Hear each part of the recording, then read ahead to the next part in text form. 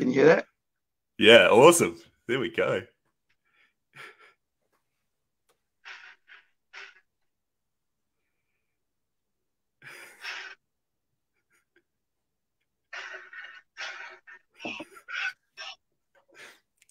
I love that, like that cadence. I know. It's honestly some of the best music. I've listened to the soundtrack just on repeat during the workday just because I like it so much.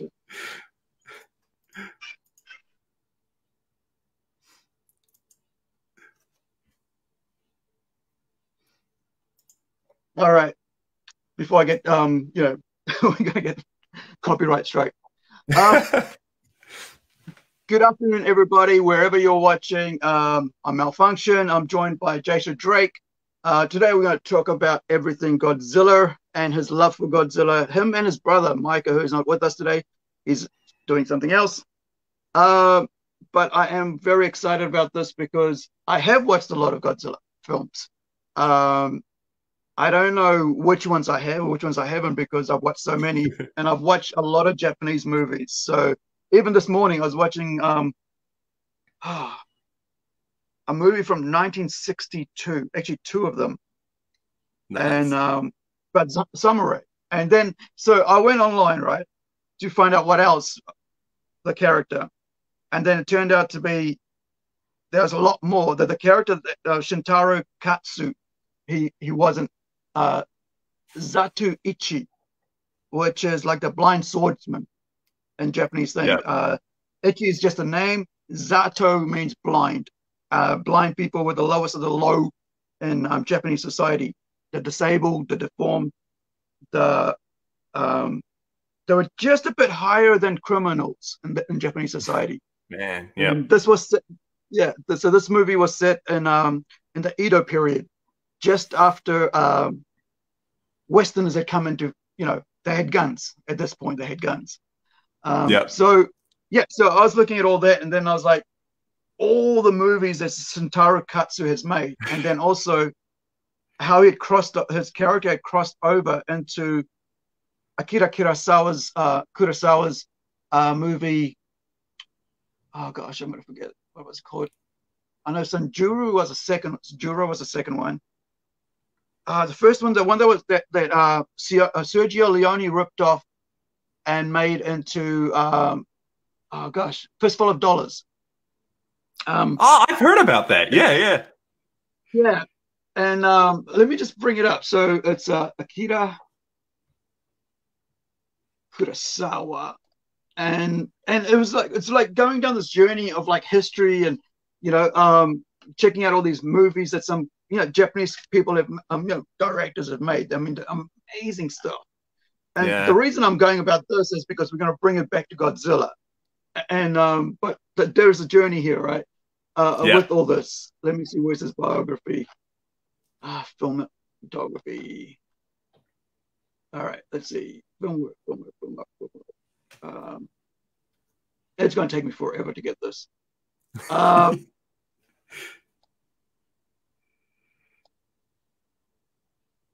So anyway, so so he wrote a letter to Sergio Leone and said, "Dear Leone, dear sir, I've just watched your film. It's a very good film, but it's not your film." Wow. Yeah. Right? It's like boom. And plus the other thing is that Sergio's wife and his biographer said yes, Sergio had seen this movie, which I can't remember right now. Let me see if I can bring it up. Maybe it's Jura would bring it up with the other one. Because not knowing. Actually, hold on. Sanjura.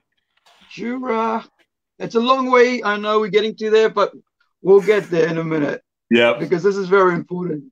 The history of Japanese cinema is vast. It's huge, eh? And it's crazy how little people know about it. it's it's just actually I just said it. I think I just said it, didn't I? I said Zatoichi. I did say it. Oh, Yeah. it might have been. Is it the Magnificent Seven, which was the No, Fistful of Dollars, but another Zatoichi one? is the original. Okay. Yep. So yeah, so it's based off that film, if I remember right.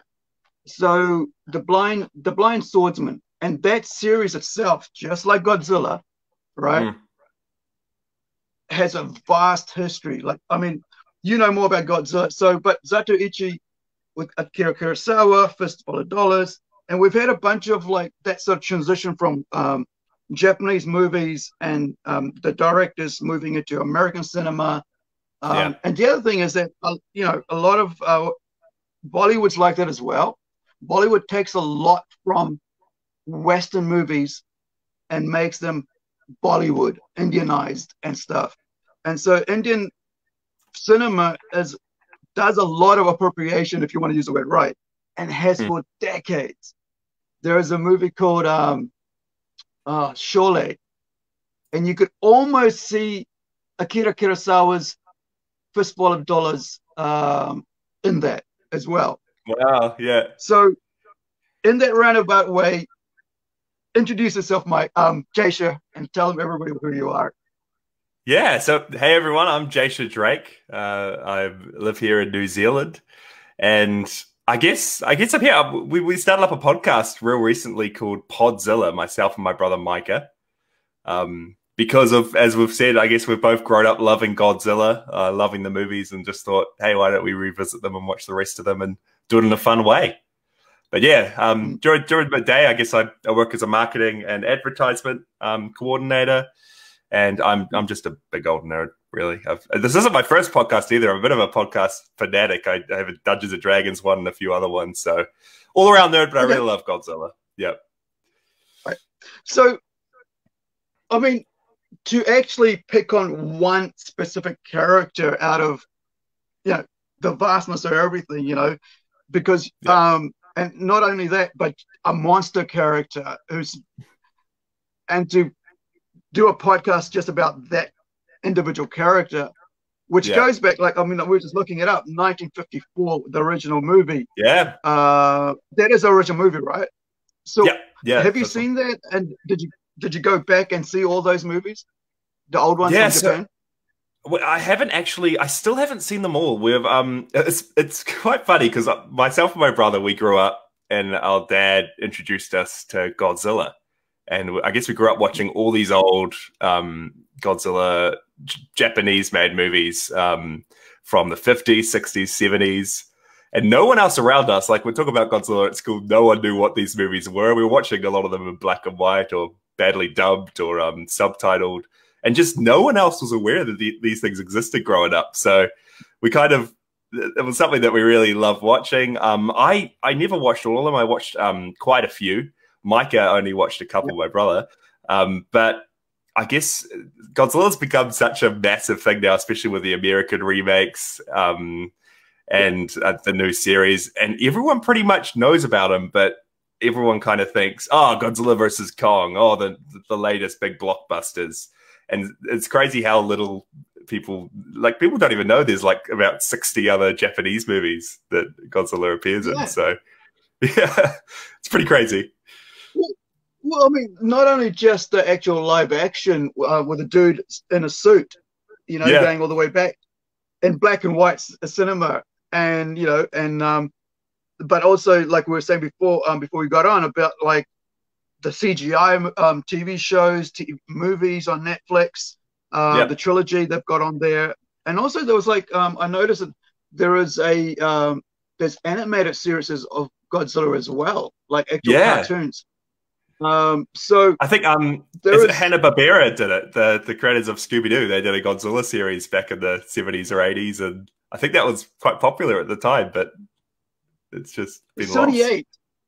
lost. It's in 1978. So the crew of the research vessel, the Calico, investigates strange phenomena and often meet menaces that force them to summon Godzilla to help. So it's like this.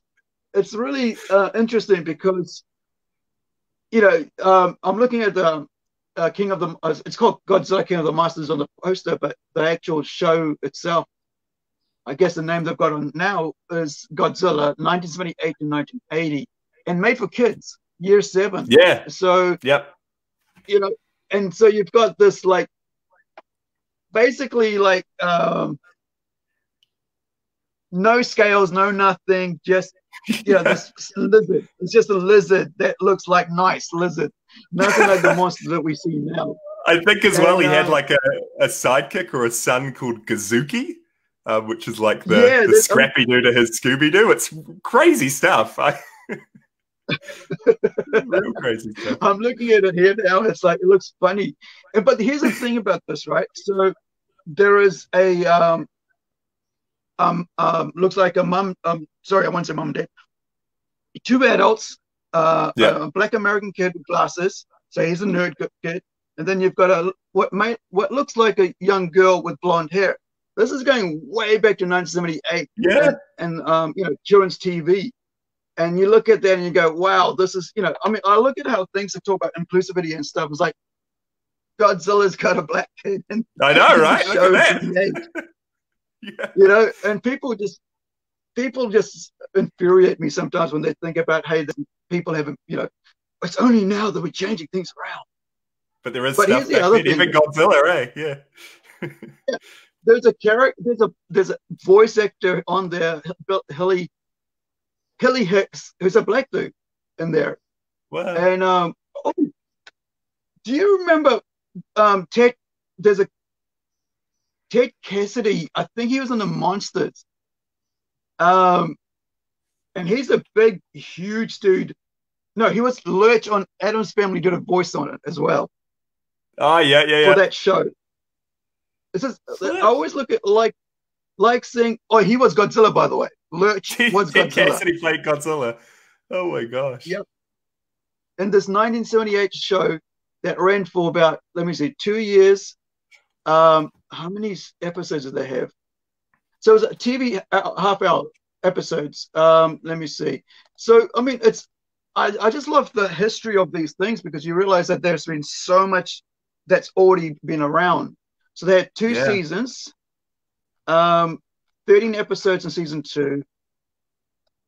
Episode 1 had 13, so 26 episode series. And it basically looks like a dinosaur. The little kid one you're talking about? Yeah. It's like a dinosaur. Yeah. Funny heads. All right. So there was that, right? And then, so made specially for kids, a TV show made specially for kids to introduce them to Godzilla. After, I mean, Godzilla is pretty much a monster character. So what is it about Godzilla that you like?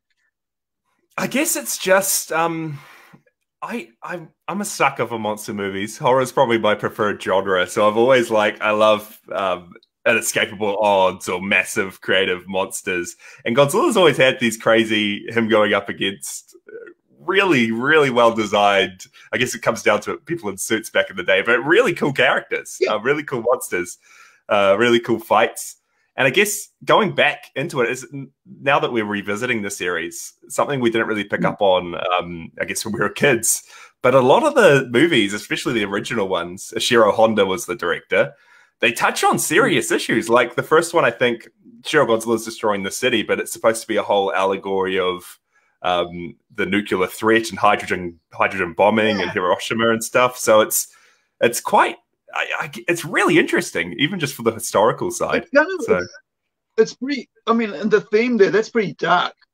Yeah, in the sense that you're talking about like something like, nuclear war and stuff. And of course, I mean, coming in with Japan having faced 2 nuclear bombs or atom bombs, and there's because I watch a lot of cinema, a lot of anime and a lot of Japanese movies. I mean, it reminds me of Grave of the Fireflies. Have you ever watched that? I need to. I've heard really good things. But it does sound along the same veins. Yeah. So Grave of the Fireflies is about 2 young kids dealing with nuclear after the Second World War and just trying to find themselves, in that situation afterwards. and dealing with it. And I think that's the thing about cinema. It's like you can talk about really. I mean, you wanted to go into filmmaking yourself, so you know, here you are discussing films and historical films, because I mean, you know, with something like Godzilla, like we're saying, it's 1954. This is like what? Where are we? Like 50 years ago? No, I'm 48. More than that now, 60, eh? Yeah, like 60 years 70? ago, something like that. Yeah. Yeah, Crazy. Years. You know, almost as old as my dad. And so, I mean, there's so much history there. And then, so after, you know, having watched that, what was the first movie you saw that sort of said, this is it for me? This is my one thing that I'm really excited about? Because everybody has that one thing, you know, like somebody has like Star Wars, or, you know, they have Star Trek, or they have, you know, I don't know, G.I. Joe, or whatever fantasy, whatever fandom they're getting involved in. So what was it that the first movie grabbed you somehow and said, this is it for me? I think because I'm really into like Star Wars, Star Trek and stuff as well, but for some reason Godzilla's just stuck out, and I don't really know if it's a pinpoint, but I think one of them was back in the day. There's a movie called Godzilla Destroy All Monsters, and it's heaps of different monsters and kaiju and creatures from like all the Japanese cinema really coming together and all teaming up. And I mean, this was back when the Marvel Cinematic Universe and things didn't exist. And it was all these characters from different stories just all coming together. And it kind of like blew my mind a little bit. It was like, wait, how could this be real? And it's been, I mean, that's kind of what inspired the podcast a little. We're actually not just watching Godzilla films, but we're watching other kaiju or monster movies that tie in somehow and might show up later. And it is kind of, the more we think about it, it is kind of the MCU, like for back in the day, or that kind of thing way back then, which is crazy. Yeah, and I noticed that about like we're talking about Akira Kurosawa, and he was talking like how he was talking about like Shintaro's character Hanzo, and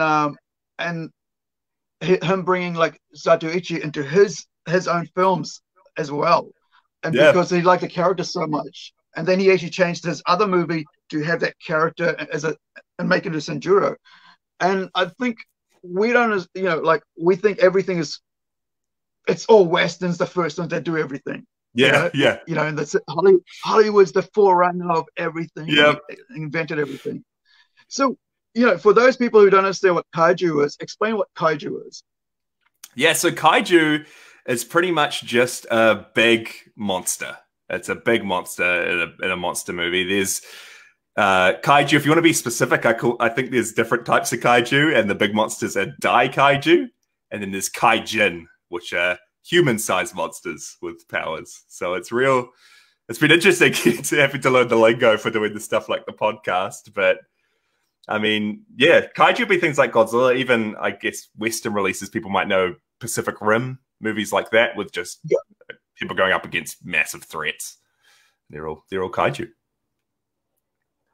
So I'm looking at the one with the Destroy All Monsters here on Wiki. And it was like 1968. Let me see what other characters. So they had Mothra, Rodan, King Ghidorah, and Julius, Endurus, and Manila. I don't know. I know Mothra. What is is Rodan the one with the wings?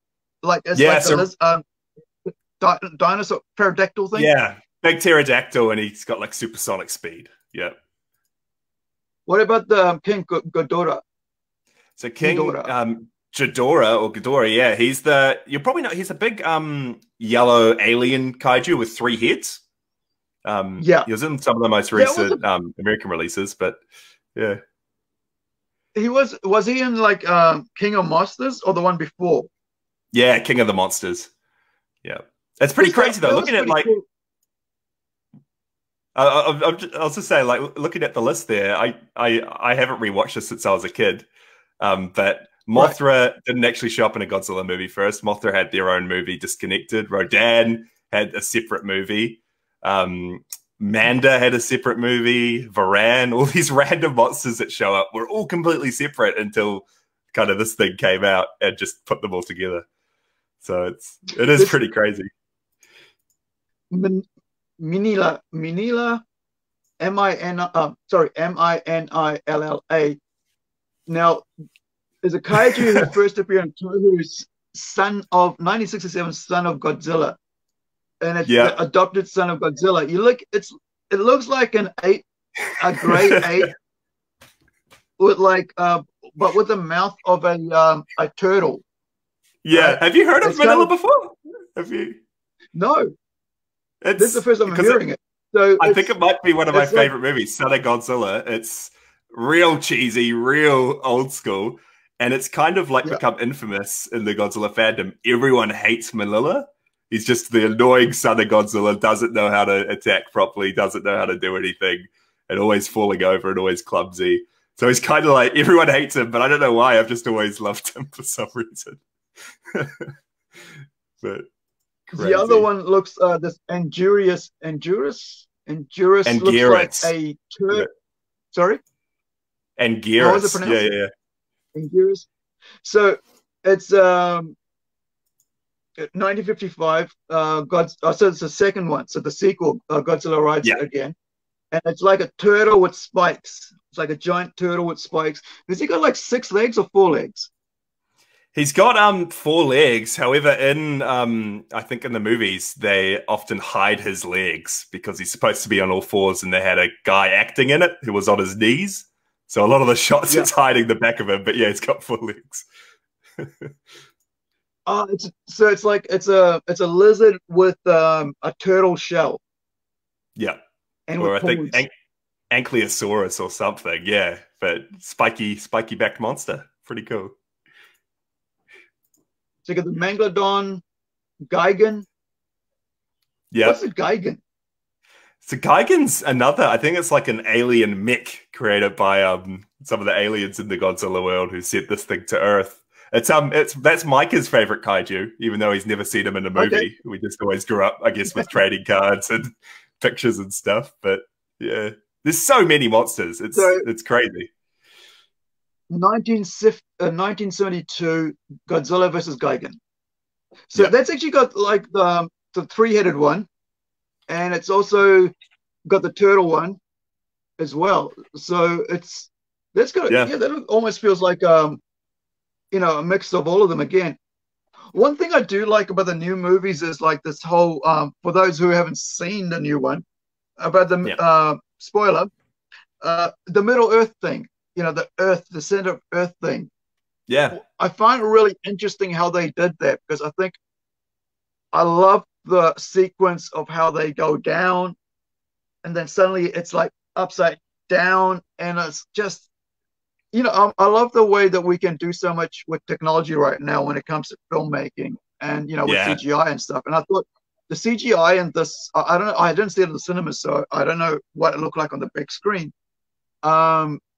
But I did have my 43-inch very close to my face. So it looked really good. I mean, that whole transition into Middle Earth was really cool, I think.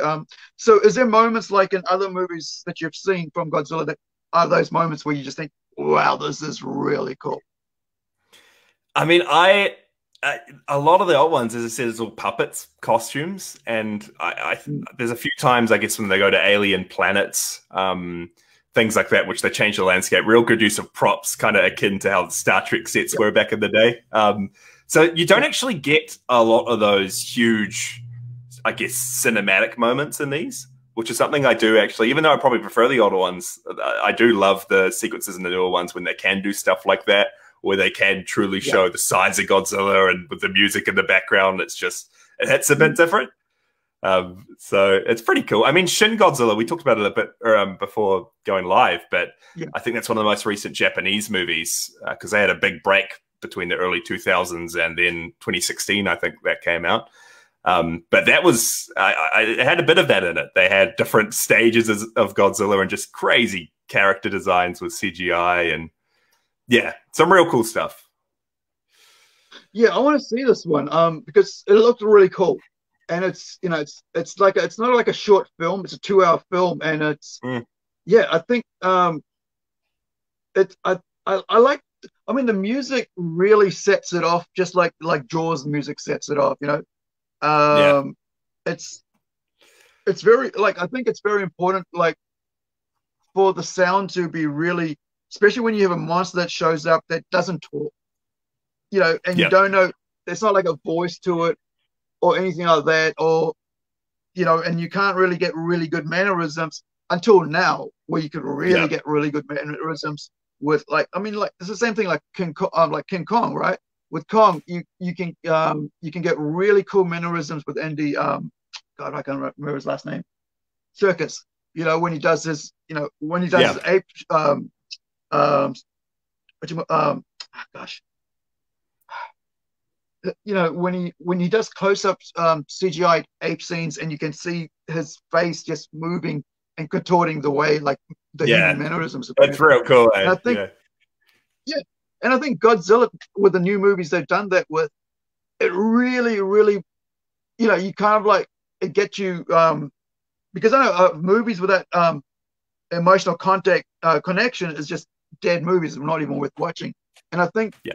with the recent ones, they really have this real cool connection with that. So, what do you think about that sort of thing when it comes to like the transition from like puppetry and man in a costume or woman in a costume to actual uh, CGIing the monster? Do you think what's your take on that? Do you think it's a you Yeah, know I'm a massive I guess not even Godzilla, but I'm a massive fan of practical effects. I just so many things. I love thinking about the way movies are made, and I'm always in like the IMDb trivia section after each movie I watch. And I just really love practical effects done well. And there's too many instances I think that we all could think of bad CGI in the past. Um, and I guess I look at movies like even Lord of the Rings with a lot of practical effects in the first trilogy, and perhaps The Hobbit adding CGI, and it kind of detracting a little bit from that. I think that the latest Godzillas have done it really well in the fact that I guess you put a guy in a suit nowadays, it's not really going to look too yeah great. But yeah, I find practical effects really special. I think that's maybe X to the nostalgia or the flavor of the original Japanese movies for me. But again, you can't help but be at awe at some of the CGI fight scenes in these latest ones. It's definitely the way to go, I think, for things like this now. yeah I talking about suits and stuff, and character creature effects. I was watching just this week. I was watching the Tomorrow War with is it Chris Is that, Pratt? yeah, I've heard of that. I haven't seen it. And it's got there's a scene where they have a monster caged up, or not caged up but chained up, and or the creature that they have in there. And I sort of think, I hope this is a real thing. They've got all the Yeah, CGI stuff. I can see all the CGI. I hope this scene here is actually someone in it, or they've actually got animatronics in there. Some yeah, robot stuff happening, moving, because they could really, really make this work. They don't spend too much time on it, so I kind of think, well, maybe it's CGI, because yeah, if they could have really drawn out that scene, but they didn't. It was like too quick. And then it was like, oh, great, great, great. Then they get to the third act and they messed it up. The movie messed it up for me. But, I was like, yeah, I'm yeah. in, I'm in, I'm in. And they went the usual Hollywood way, which is like, let's go find a nerd who can tell us all about how to save us from all this now. Yeah, I'm like, how many times have we seen this happen in Hollywood movies? yeah, And, it's like, ring up the nerdiest nerd who knows about nerd stuff that'll save us from the. And I was like, why? yeah. This movie was doing so well until the third act, and I was like, they could have just ended it here, or instead of adding that. So, do talking about that? Do you find in like with Godzilla movies where you've watched it and you thought, yeah, they should have just finished it here, or that they should have just not written that into it? Is there any which one that you found like in Godzilla where you thought, okay, this is that's ruined this now? Yeah, I think like the older ones definitely some of the story beats are a bit old school or lacking a little. Like a lot of the main characters are just 2D. He's just going to be the leading man. He's just going to be able to know how to handle every situation. Nothing real special to him, but they still managed to push the story forward in a good way. I think the one that stands out is probably the America's first reboot of Godzilla, the 1998 one. And they kind of took it and then just gave it this boring story of a scientist looking into Godzilla, the army getting involved. It's the same story beats. The army's going to try and stop it, then realize they can't, and it's kind of just like they took what was quite cool back in the day, didn't really put much flair back into it, and just pumped out something that's perhaps even worse. Well, you hit like this. So this is the one with Jean Reno, who's the French guy who's the French come to save the day, and then you got Matthew Broderick, who's Nico Tartopoulos. Matthew Broderick was a big name. As an actor, he was a big name back then, and so it was kind of like based around him, being the hero and stuff, with his being his as a big Hollywood name at that time. And he was, he'd been in so many things at the time. But Jean Reno, I think that was his first American breakout movie, because was it? Because he was in Leon the Professional, eh? Is that Jean Reno? Yeah. And also Nikita. I think it was in Little Nikita or something. And and I'd seen all that as well. So I watch a lot of French and German cinema. I watch all cinemas, and I enjoyed it. One thing I do not watch is Bollywood.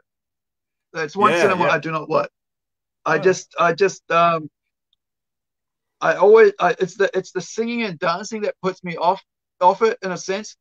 The only time I get to watch Bollywood movies or whatever they are is when I'm in Fiji. That's the only time, because my cousins are always watching it, and we just sit there and watch it. But when I'm in New Zealand, I do not watch Bollywood movies. And that's like once every 4 years I get to watch a Bollywood movie. But I mean, they do amazing stuff with that there. But I think with Jean Reno, he really sort of like, I think that was his breakout movie into American cinema. What a lot of people like. I mean, when you're big named actress, out of other countries, and you're made big enough name over there in your own country, then they bring you into Hollywood, and then they say, hey, now you got to play this, and you get typecast into playing that role. It's like, okay, we need a French person. Who's the biggest French name actor out there in the movie?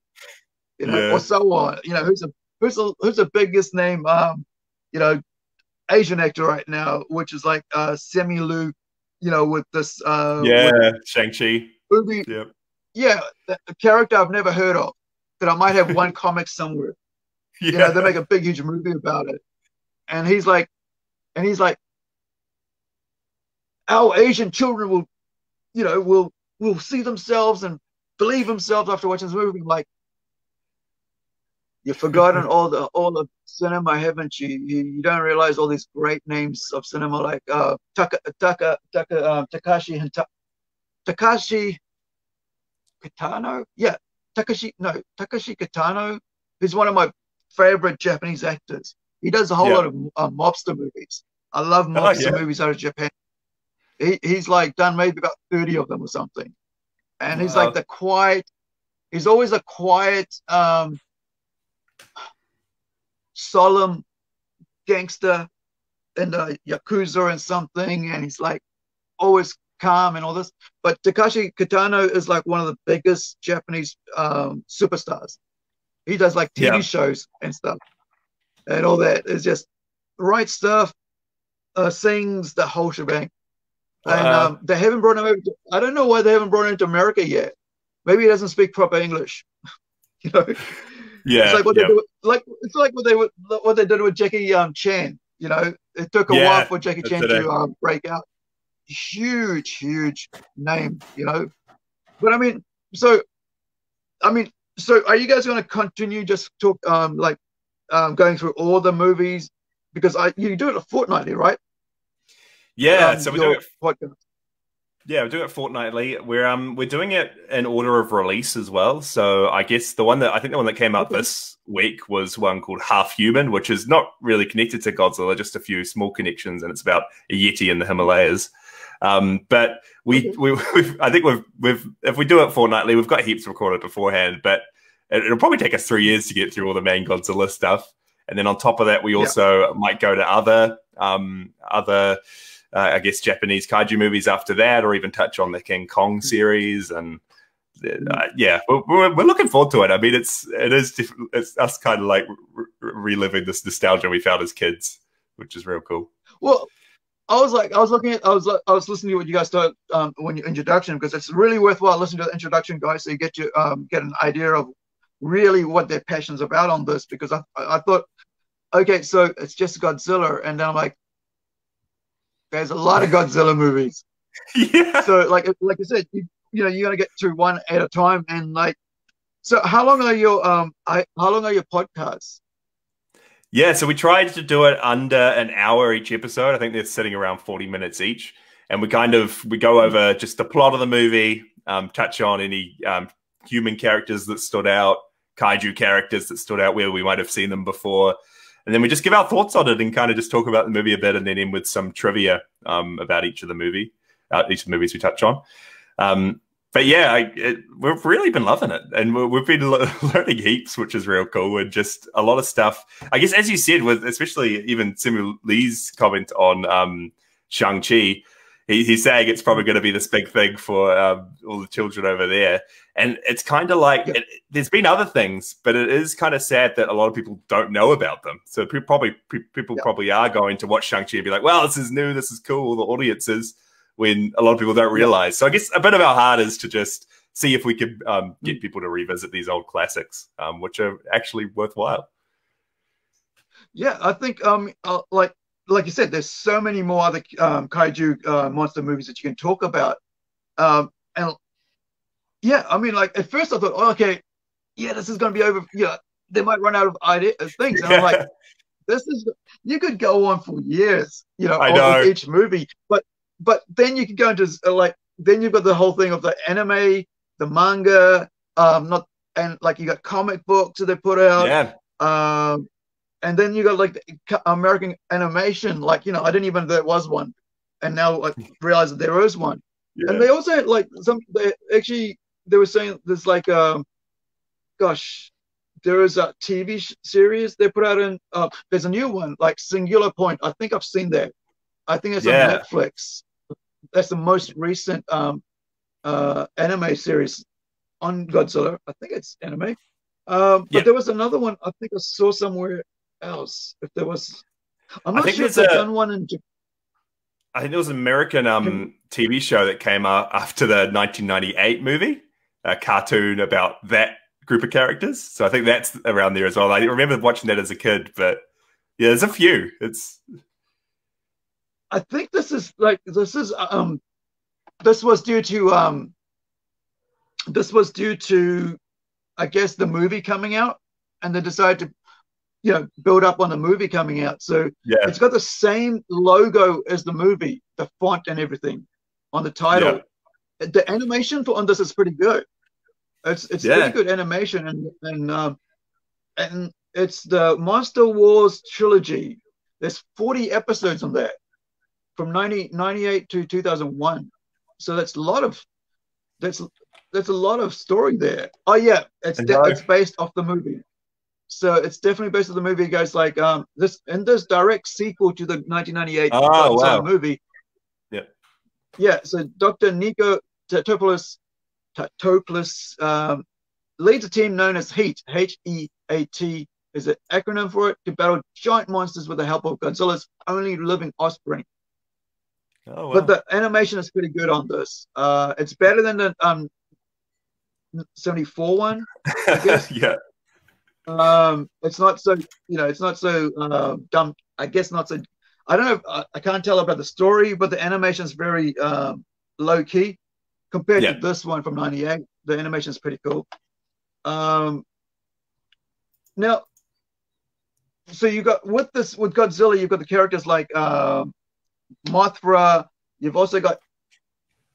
Did they actually take as part of the Japanese movies? Did they bring Godzilla into not Godzilla, sorry, King Kong into there, or is it just an American thing to have King Kong in it? Yeah, so it is. It's interesting because I think the original King Kong came out. I think it might have even been before Godzilla, and Godzilla was pretty much Japan's answer to King Kong. And they ended up creating their own King Kong in a movie called King Kong versus Godzilla. I think it might have been, Okay. I might be wrong. It might be 59, perhaps. No, it's 1962, King Kong versus Godzilla. And they kind of created their own version of King Kong. Looks a bit different, story's a bit different. And they made a sequel to that called King Kong Escapes.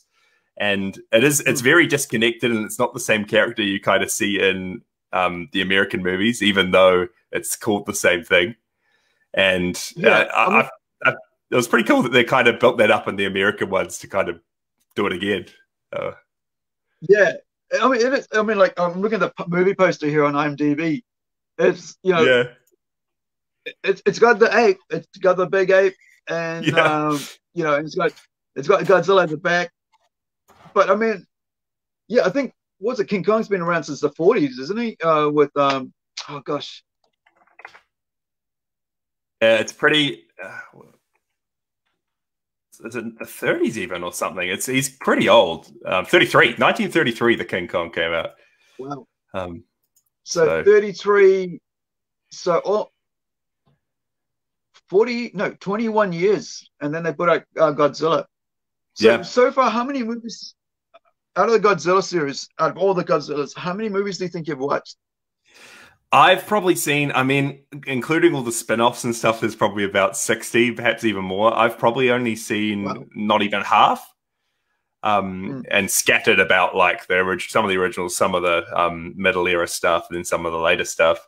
So it's pretty cool to like go back and fill in the gaps and revisit things I haven't seen, and then something I have. And there's heaps. Yeah, it's honestly crazy how much we didn't know existed until looking into this. I mean, we've talked about the TV shows. I think there was even one called Zone Fighter in the 1970s, which is kind of like Ultraman, if you know of Ultraman and those kind of Power Rangers-esque shows.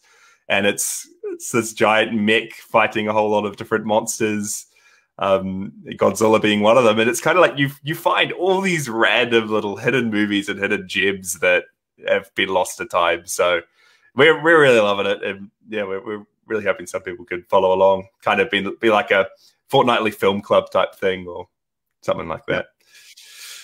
Yeah. So with having watched the movies, right? How much do you collect? Like, do you read the books? Do you collect the figurines? Do you collect like posters? What else as part of this fandom of Godzilla do you get involved with outside of just watching the movie? Yeah, so not too much. I wish I got involved with more. We had some figurines growing up that I remember, but we don't have them anymore. I did collect a whole lot of Marvel comics back in the day growing up. Sadly, I sold them. I shouldn't have because I had some good ones. But there was a Godzilla Marvel run back in the day. And I think Godzilla even crossed over with a whole lot of the mainstream Marvel characters. And I had a few issues of that. Used to read a lot of that.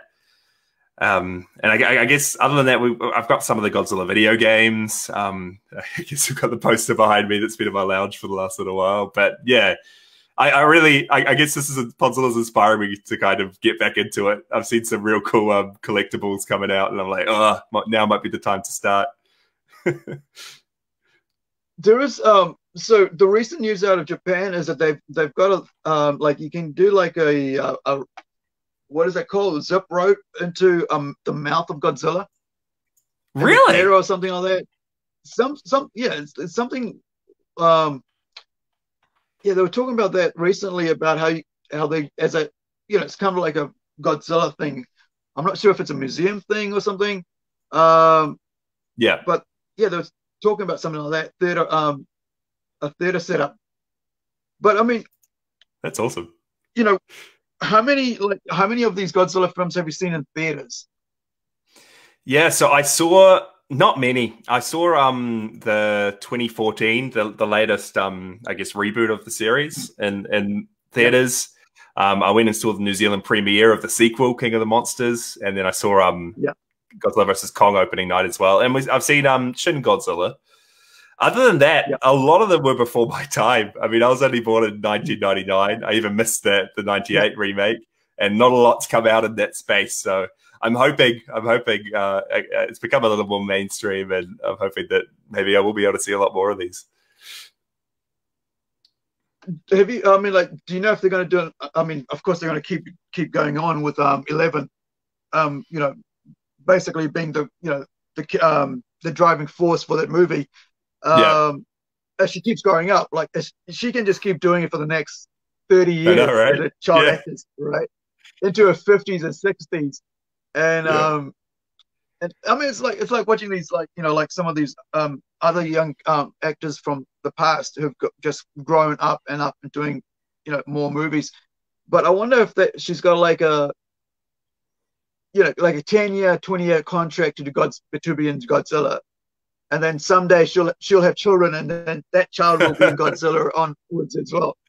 And yeah. I mean, I think, has that happened with like talking about that sort of things with with a Godzilla movie where the character carries on like and grows up into Yeah, that sort of situation where now you've got like a dad, now that dad's now a granddad, now he's got kids and stuff and so on. Is that part of the storyline in these older movies, or is that just something just so American?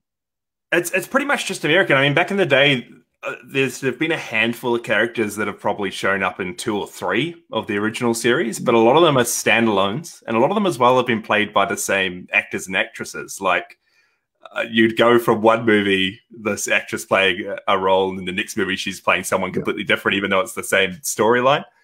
And so it is pretty yeah. cool seeing all these actors, I guess, growing up with the franchise, not playing the same character, but just continuing on. And I think I guess it happens. We talked about the Son of Godzilla Manila, but it probably happens more with like the monsters. There's a lot of those.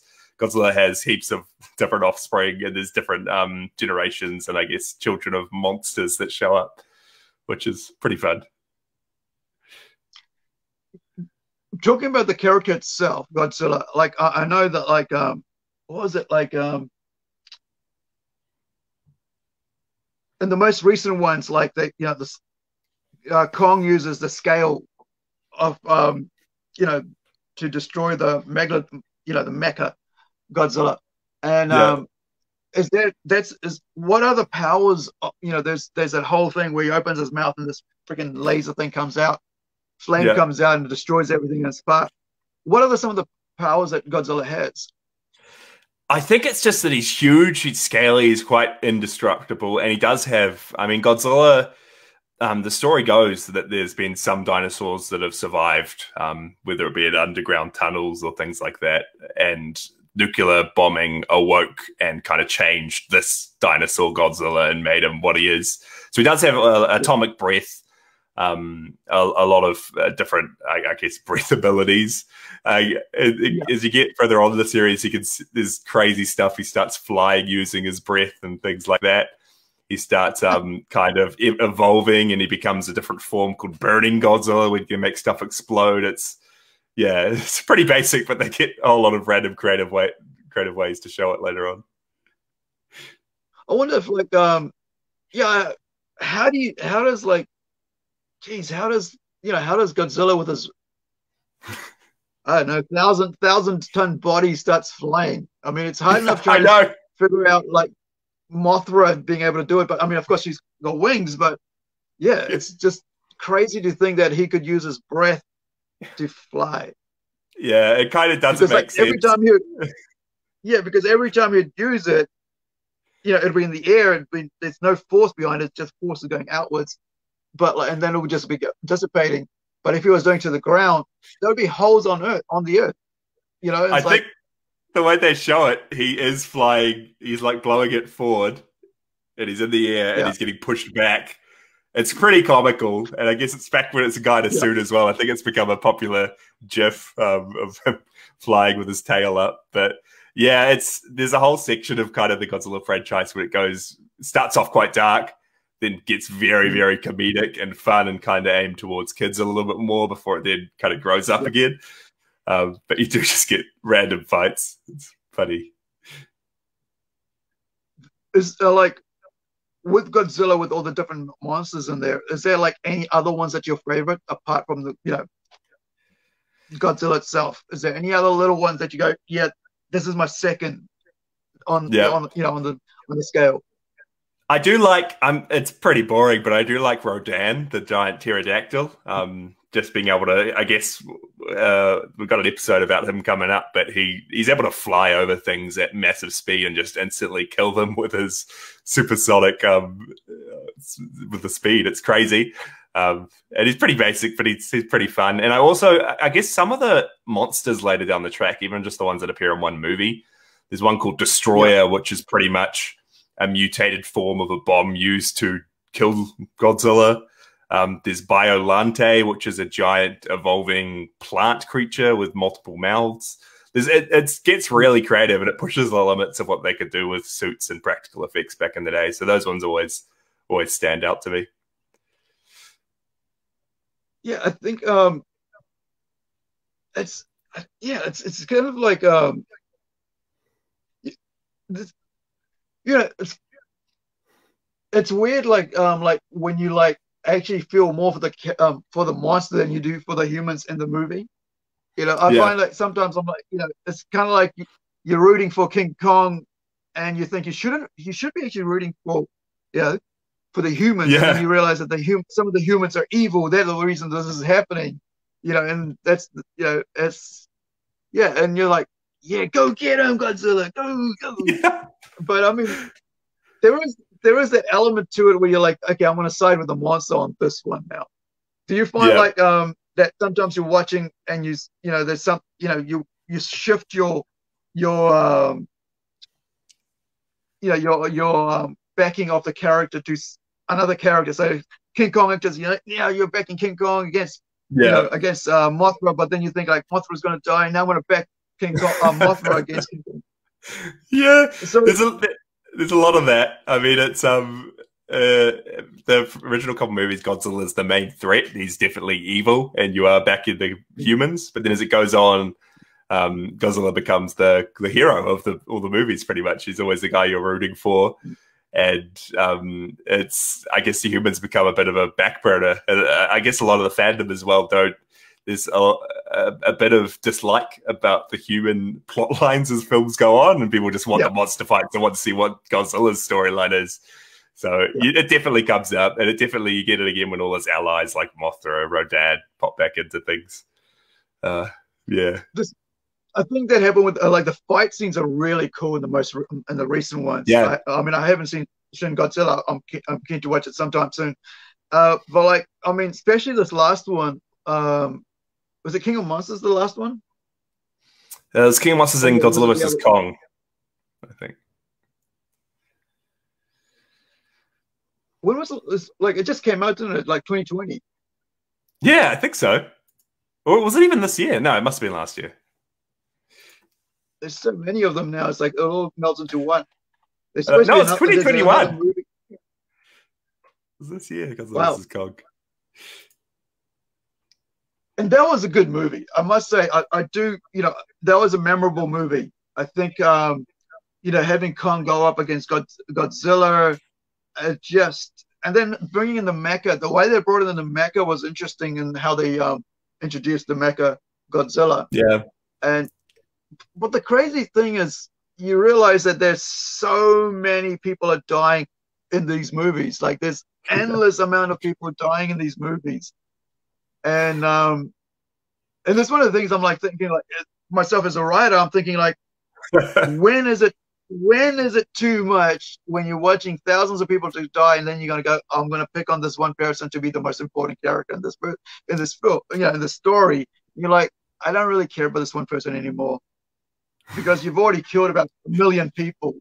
Godzilla's just appeared and just destroyed everybody. Kong's out there fighting, and now Kong and Godzilla's fighting, and there's like how many people are going to die in this instant. So they don't show the people, right?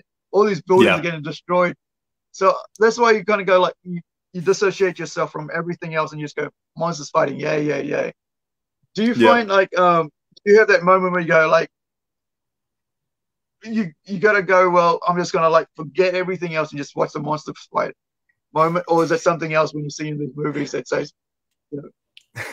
It definitely is getting to that point. I mean, the first one again is very, very dark. There's a lot of scenes when you see a city getting completely leveled, and there's a lone mother huddling her children in the streets, saying, "Don't worry, you're going to go and see Daddy soon," implying the dad's dead, and they're all going to die pretty much, and see him afterwards.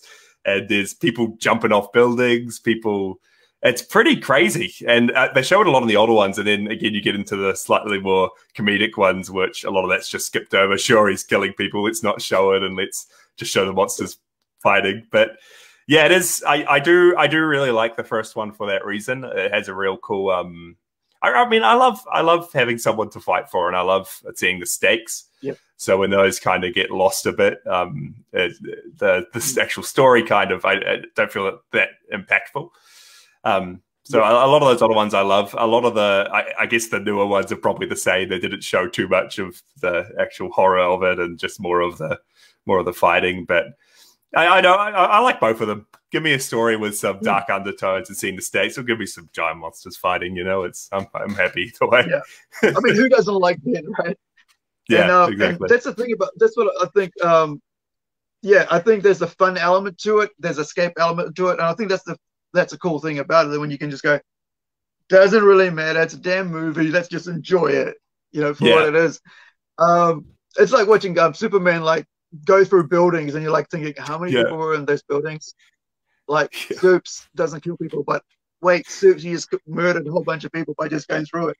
Well, you didn't murder. You got thrown through there by whatever his name is, and suddenly that whole building's toppled over, and you're like, yay, Superman. Yeah, I know. But I quite like, because that was Man of Steel. I quite liked how I guess they made Batman's storyline in that he saw all the destruction and saw all the people dying, which was pretty cool. So I like twists like that. But you're right, it's kind of like it often gets sacrificed for the spectacle nowadays. Those moments. Yeah.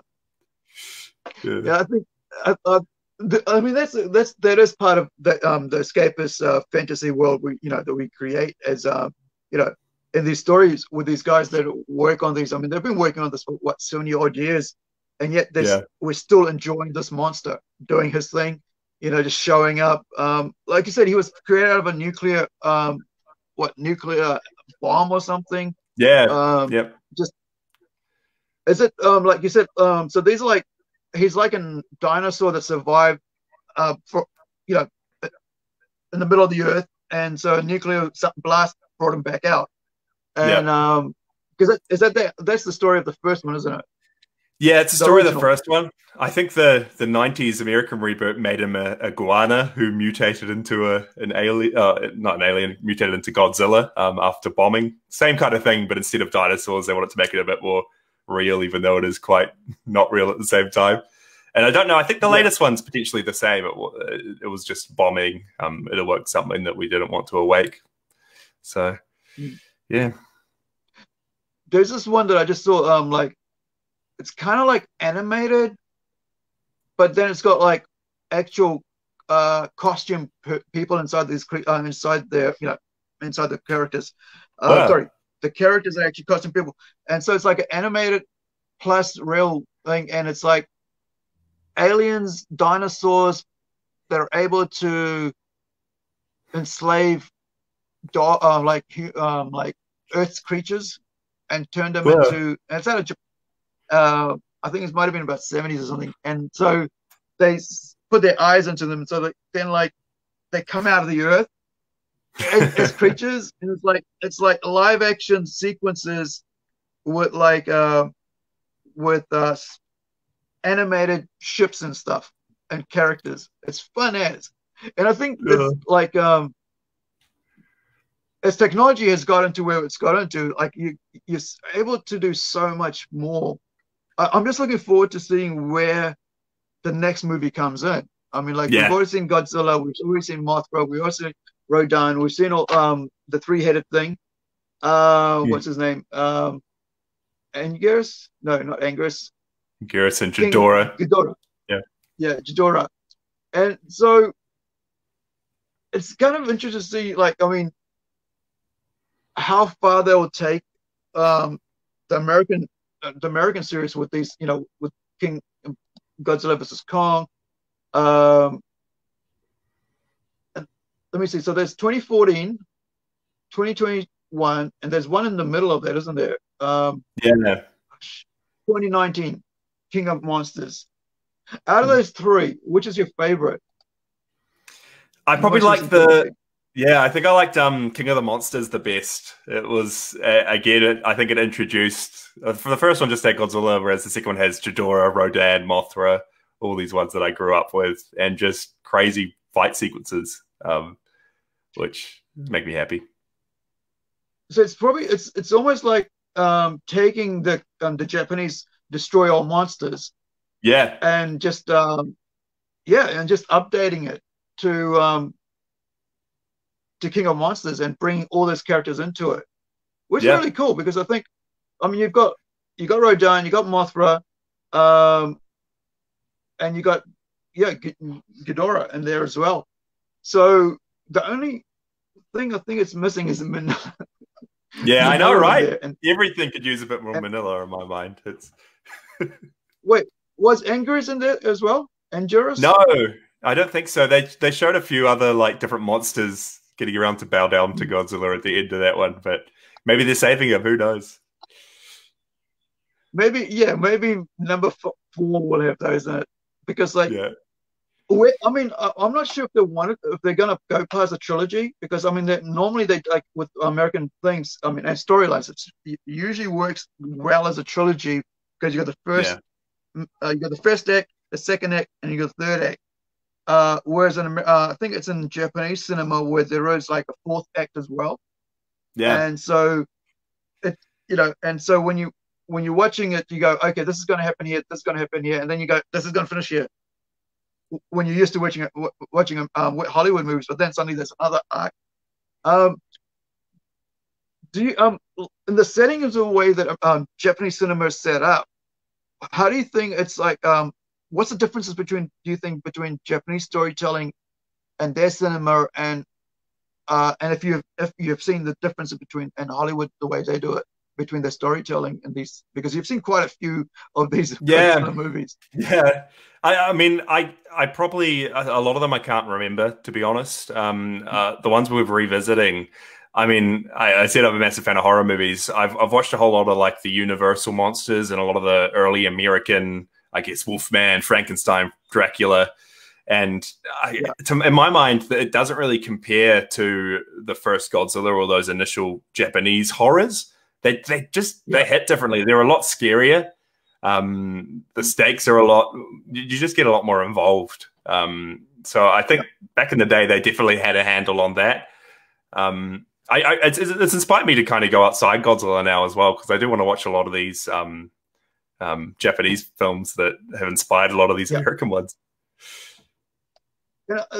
There is that cool thing about that because, like, like you're talking about the whole early on we were talking about the whole franchise, the whole early franchise of these things.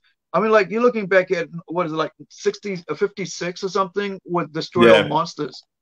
I mean that it's a 56, 68. Sorry, 68 being like the and it's like you said, like I mean, just mentioned that Universal monsters, and so it's like this is the Japanese monster movie franchise, and so I'm just checking to see if they've got the 54 Godzilla on actual YouTube, because I mean I'm sure that people can watch it on YouTube now because it's so old. That it should be available for people to watch on YouTube. A lot of them are available. We haven't found them on YouTube. We found them on archive.org. A lot of them are on there, and they've been uploaded by Toho themselves, so they are. A lot of them are free to watch. And it's cool to see that a lot of them are getting re-released as well. Like I know Criterion Collection and a whole lot of the digital media outlets are re-releasing these things even in 4K. So hopefully they do make the wider array of them more available. One of the things one of the things I've noticed when they try to I was just watching this one anime just now while I was working while my designing some Legos. What's it called? Darn it, forgot it now. Actually, give me 1 second. I'll be able to see it. And the reason I'm mentioning it is because, excuse me, the reason I'm mentioning it is because of what they did to the actual American dub. And this is the next thing I'll talk about. So it's based on a manga. It's called Samurai Gun, right? So yes, sorry. So Samurai Gun is about the same period, the Edo period. I think that's what the period is. Edo period, where guns have been introduced. Western guns have been introduced to the Shogun era. It's just about the period where they're getting rid of the Shoguns because the caste system that the Shoguns brought in, which was like they ruled with an iron fist, and you basically served them as a slave, almost like in servitude to them. And they, when the Western culture came in, they were like, well, we need prime ministers, we need leadership, and that sort of democracy level where everybody's equal. And so there was that. But the thing about this anime is it was a joint effort between American and Japan. Wow. Based on the manga. And so when they dubbed it, it's full of swear words that doesn't exist in the Japanese. Yeah, it doesn't exist in the Japanese series. And like every episode is has atrocious swearing. It's like they've gone out of the way to like put like F words as much as they could. And I found it really interesting because I was like, I don't mind it, but then when you see it so much poured into this anime that in the sub the actual story doesn't have it, you're like, why would you do this? Because now you've excluded a whole bunch of because it's PG. So if it's PG in Japanese, why are you now making it M, basically M15 for Western audiences? And I hate it when that happens. And so have you noticed that when in the dubbing of if you're watching something like that, are you watching it in subtitles or are you watching it in dubbed versions? Yeah, we're trying to watch. Yeah, we're trying to watch a lot of them in subtitles. We have so far, which is real cool. Interestingly enough, there's a few the dubbed versions of Godzilla back in the day were actually American re-edits as well. So there's a re-edit or Americanization of the first Godzilla that's all in English, and we've watched this one, and they've actually added in scenes and cut out some, and all the scenes added in, they've kind of inserted this white American man into everything going on and kind of tells the story from his perspective and just kind of adds him into all these situations that he wasn't even in and kind of get him to make all the big decisions on how to take Godzilla down. And it's interesting to watch. I think it's called Godzilla King of the Monsters, the remake of but it's the 56 version. Wow. It changes the story. It's so I don't know if they were just wanting the American audiences to feel more involved, but it loses a lot of that horror, it loses a lot of the stakes, and it makes it seem like this guy's just the hero. I guess it's the white savior thing all over again, which kind of sucks. But I mean, this is like way back in the 50s they're doing it, or 60s, and it's like 50s, and it's like. And sometimes they do, like you said, they do it because they're trying to appeal to a more Western audience because they realize that if you have that person in there, you will get a bit more money, right? It's always about money. It's not about pushing something. It's about the money. If we're going to send it to this audience, we got to cater to this audience with this sort of thing into it. And that's why I thought that the whole thing with like putting so much swearing in this, which is totally unnecessary. Because you've just taken out your entire younger audience that would watch it and that'd be into it. And but I think the nature of the series, because it is a mature series, and they thought like because it's there's a lot of violence in it. What we'll do is we'll actually make it appeal to an older audience, and that way it'll cut out the younger audience because it's not meant for the younger audience because of the amount of violence in it. And that's all. That's all the thinking behind this, and that's what I sort of think. Like when they transition these characters into a Western audience, what is their motive and at the end of this, their motive is money. It's always I guess money. especially lately as well, you have like Deadpool and stuff, right? Which I'm a massive Deadpool fan, and you have the movies that have done really well as R-rated, a lot of swearing, a lot of violence. And it's kind of, I guess now, especially people are seeing that and being like, wow, if you make things R-rated, people will buy into it more, or people will enjoy it more. So that's interesting that you bring up that. I might need to watch it and just see what it's like. Yeah, well, I mean, it's called Samurai Gun, and it's really, I mean, it's pretty hardcore series. It's not like it's like police work. It's like crime criminals and stuff. So it's not something sort of fantasy orientated. It's just that real period that they had, and so they checked this into their and it's really well done. And I mean, I love samurai movies and stuff like that, and I watch anime just about every day while I'm working. That's the difference. Like, so I'm watching it because I don't have time to sit down and watch it in subs and read the subtitles. Yeah. And so I'm paying attention to the dub, and then I'm going, because I can hear it talking, and then I'll turn around and look at it. And I'm going, this doesn't sound right. This doesn't belong here. I'm sure this doesn't belong here. So I go and check the sub, and I go, she doesn't even say that. She, like, crazy. The character goes, the character goes, "You're kidding me." Yeah. And instead of that, she goes, "That's effed up."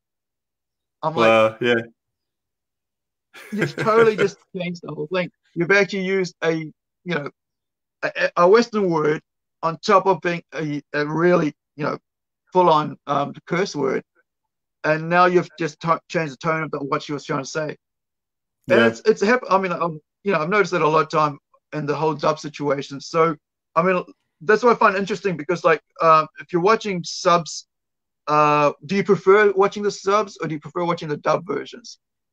I mean, I watched a bit of anime as well, and I always kind of growing up, I'd just put on dubs. Same for Godzilla, but I guess now as I watch more movies, watch more cinema, I always love seeing things as they were intended to be made. So a lot of the times I do find myself going back to that subtitles, even if it's hard to watch while doing other things, just so I can kind of get the feel for it, get the actual acting, actors saying what they were meant to say.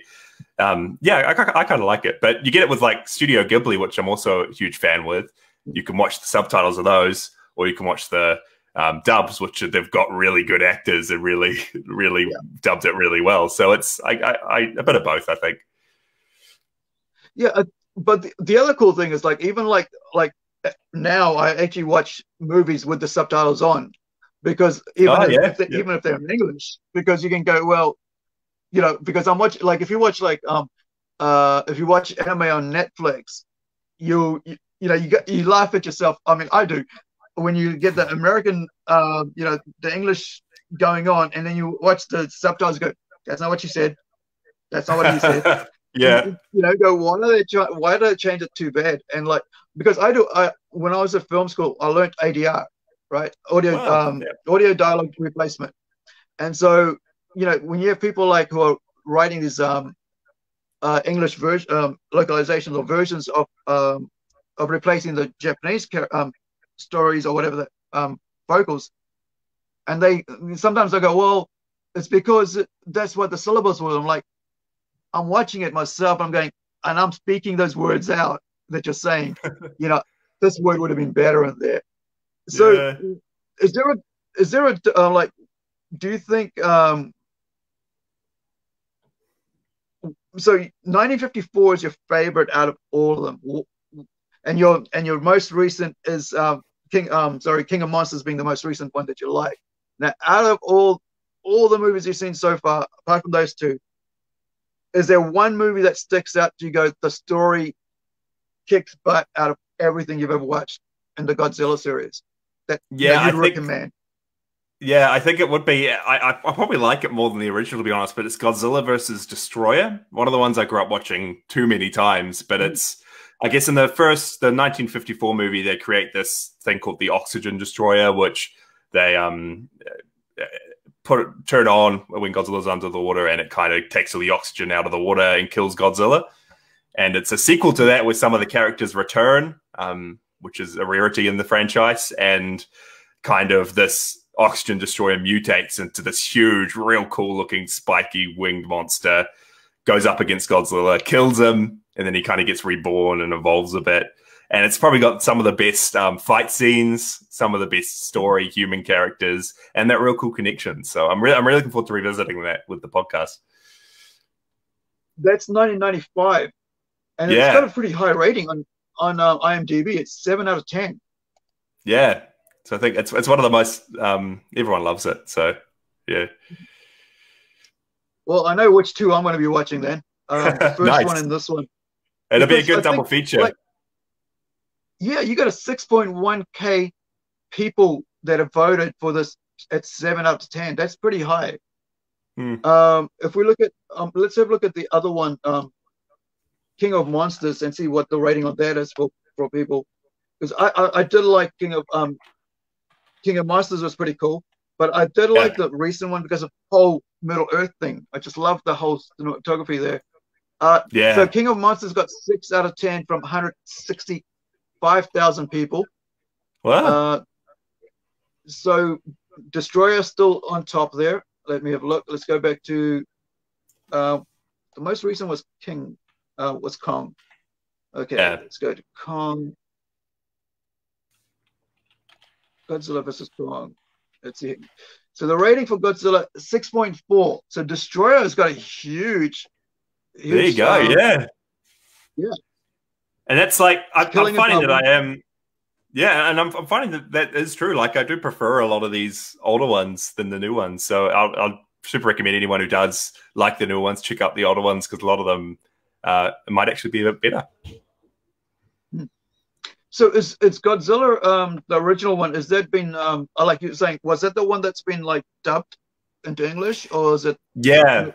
No, it is that original one. So the dub of it, I think, is called Godzilla King of the Monsters, but it's a 1956 version. And yeah, they've added in a whole lot, taken out a whole lot, changed all the voices, what they were saying. It kind of just made the film a lot less good than it was. But yeah, it's been interesting to revisit even all these bad ones just for the historical sake and learn about them. All right. And finishing, because I actually for about an hour of your time, but we've got hour and 20 out of here, and me yabbering away about all these films. But I think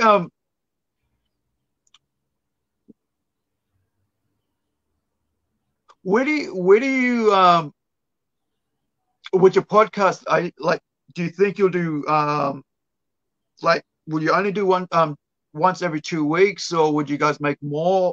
Do you clip your like because you say you do about 45 minutes to an hour long? Do you guys like do you like trim out some stuff, or do you just go hard out and just leave it as it is? A lot of it is pretty much just as we recorded it. There's little bits and pieces and times where we probably go on a bit too long that we do cut out just for listeners' sake. But yeah, it's fortnightly, pretty much as we record it, and I guess. Well, we're thinking of keeping it fortnightly just to give people enough time to watch the movies with us if they want to. But there's probably going to be times like coming up, we've got a couple American remakes or re-edits again, back to back. We're like, oh, why don't we do these together, make it one episode or release 2 episodes at once? So there might be little special things like that, but we'll see how we go. The other thing I was going to ask is because it's a podcast, so it's only voice, right? Yeah. Yeah. At the moment, I guess we'd love to get to the point where we can potentially do some video content. And I guess we're thinking about even touching on some of the books or the video games as part of the series. So you might see us doing some streams, playing some of those video games or something at some point. So yeah, we'll see what the future holds. So now, before you finish and have your final word, where can they see your podcast or hear your podcast?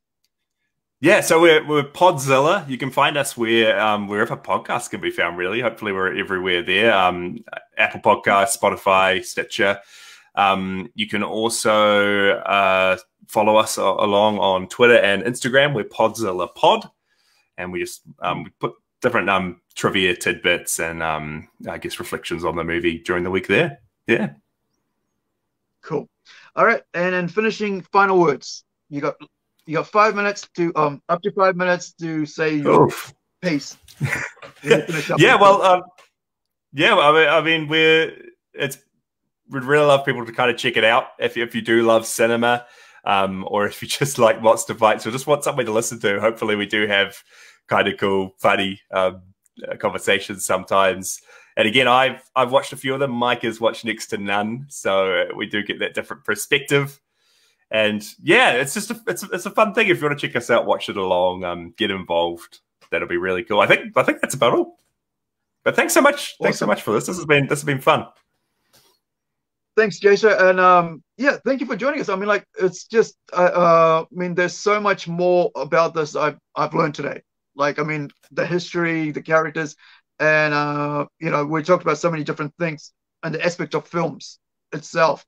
You know, and especially Japanese cinema, it's got a huge history, decades and decades of history, with so much good stuff. And I do appreciate you know, because you know, manga and anime coming out of Japan, and of course there's manhwa coming out of Korea, and I've watched a lot of Korean movies as well. And I think the cool thing is that even though there's subtitles, I don't mind it. You know, because it's just like reading a freaking book, right? You're reading anyway, so it's just, you know, and reading, watching other people in other cultures, and you know, do their thing, live their life, and you can, you know, and we get to enjoy that, sort of be a part of that through cinema, and especially through things that we like creatures and monsters and their character, and their universe and their culture.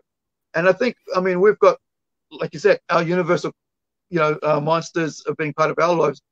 Zombies, apart from you know, Kong and stuff like that. You got zombies, you got Wolfman, vampires, you know, what else was there? Gosh, Frankenstein, the whole shebang. And it's just cool to see that, you know, that we can we have this huge amazing franchise with Godzilla that's still going after all these years, much like King Kong, way out of freaking 1930s, you know, 100 almost 100 years later, still going. And I think that's I like listening to what you guys are saying on the podcast, and just a passion behind it. And I think, you know, I got a bit out of it, and I got a lot more out of just having this discussion with you. And I hope that people will enjoy, tune in and listen. And the podcasts are pretty cool things, but I mean, you just put your headphones on and you carry on doing your thing, you know, in your house or whatever. And, you know, it's just a fun way to actually learn new things without actually, you know, Googling it, you know, and having to type things up. You just go, it's all there. And the other thing is the passion behind it, because this is what you guys grew up with. I found it really, really cool. And hey, it's good to hear that you guys are going to expand into doing some, you know, live streaming and stuff, as well as making videos, apart from podcasts. But and I think that's, I'm just looking forward to seeing what you guys put out, and I hope that you hope all the best for you guys. And I think it's, you know, I just hope that you know, that when people join you, I mean, they'll get something out of this, because it's just such a cool thing to learn about another culture through cinema, and I think that's pretty cool. Yeah, awesome. Thank you for joining me, and I appreciate your time, man. Awesome. Thank you. This has been really, really fun. Awesome. So thank you, everybody, for joining us. Malfunction, this is the narrative. Thank you for joining us with Podzilla, Jasper, straight from Podzilla. Check them out, like I said, anywhere podcasts are available. Check them out. Thank you so much, Jasper, again, and kakitano, everybody else. Wherever you are, be safe and take care.